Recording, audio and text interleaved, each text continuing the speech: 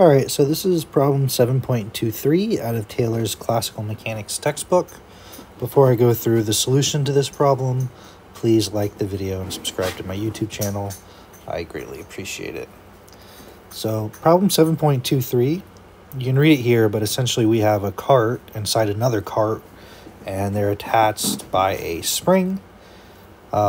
And you can see that the positions are denoted big X for the big cart, and little x is the distance from the big cart center of mass to the little cart center of mass. And it mentions that the large cart oscillates at x equals a cosine omega t, which also comes from equation 5.57. They're just letting delta be 0. So now the question is, what is the equation of motion for this system?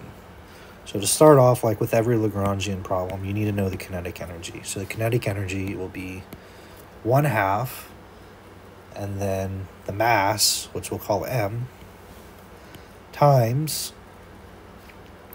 So there's two carts that are moving in this case. You have the small cart of mass, meant to highlight. We have the small cart of mass m that's inside the larger cart. They're connected by the spring, which that'll have to do with the potential energy. So we'll get into that in a second. And we need to find the kinetic energy for this system. So in this case, we have 1/2 times the mass, and then what is the velocity of that little cart? Well, there's the velocity of, we'll call it capital X dot. So the velocity of the big cart is going to impact the velocity of the little cart, because as it moves, obviously, if this cart moves way over here, well, that little cart also has velocity. And then, of course, plus X little dot. Hopefully you can see those are the different X's. And that's the velocity of the cart that is in the inside. Okay? So we need to basically find the velocity of the cart, the big cart and the little cart. So what we have then is the large cart is forced to oscillate with a cosine omega t. So we have that. And then we're just going to have x dot being, so we'll have 1/2 m a cosine omega t. And we want the derivative of that, actually. So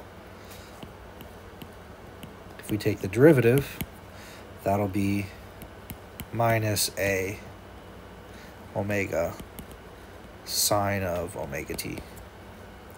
So that is going to be your derivative, of course. So we have minus a omega sine omega t plus x dot all squared. I should have mentioned that squared because that's the velocity term. Okay, so we're going to need to square all that in principle, but that's your kinetic energy term. The next thing we want to do is the potential energy. So the potential energy of this is what? Well, there is the spring, which we have to consider here. So for the spring, it's just going to be 1/2 m x squared, or not m, sorry, k x squared. That's, of course, just the potential energy for the spring. That's just that. So with our potential energy and our kinetic energy, we can now construct the Lagrangian as just t minus u, which is 1/2 m x dot minus a omega sine of omega,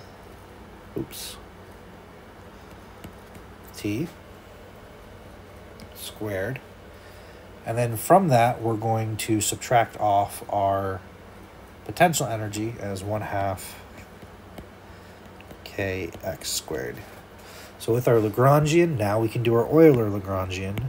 So the partial derivative of our Lagrangian with respect to x is equal to d by dt. The partial derivative of our Lagrangian with respect to x dot. So with respect to x, we only have this term.